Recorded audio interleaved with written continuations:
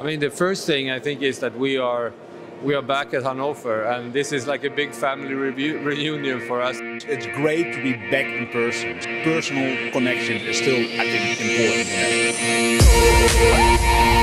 important. The mood is very fantastic around here, so we are happy to be here.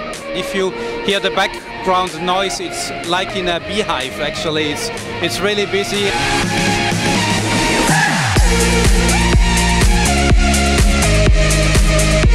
Manufacturing is also core to Hannover Messe.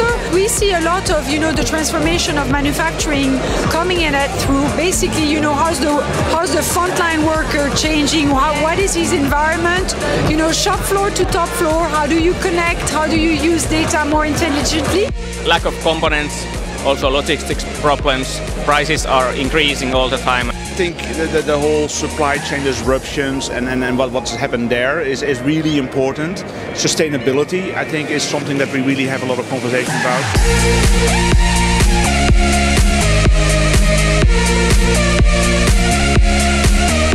I mean, manufacturing is going more and smart, so this is what originally was called Industry 4.0.